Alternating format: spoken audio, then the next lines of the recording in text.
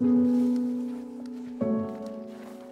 my work, I mainly look at maps of fuel condition. This is how dry the fuel is, how much fuel load is in a specific place.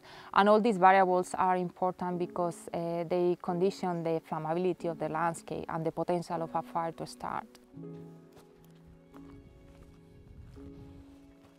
So we are at Namadgi National Park. 80% of this park was burned a year ago. And the fire started in the Auroral Valley, that is not far from where we are at the moment.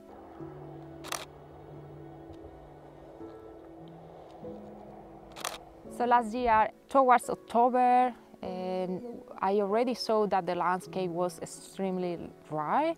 Forests normally don't drop moisture content conditions much, but last year, because we were having a very extended drought, the forest got stressed. And the moisture conditions I was seeing in my maps in October for forest areas were unprecedented. So they were a lot lower than the average of the last 18 years.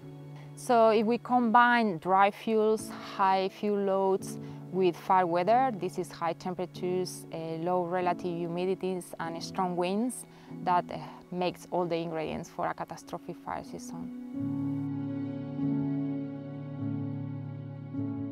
When I started to see this evidence of the dryness of the landscape, I started to be very worried on what would come ahead.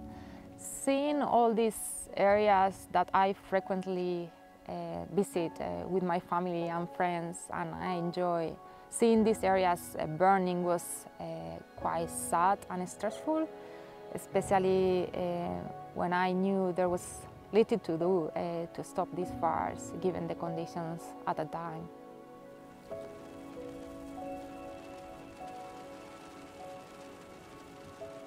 So following the fires, I came with my colleagues from ACT Parks and Conservation Service to do evaluation of the fire severity.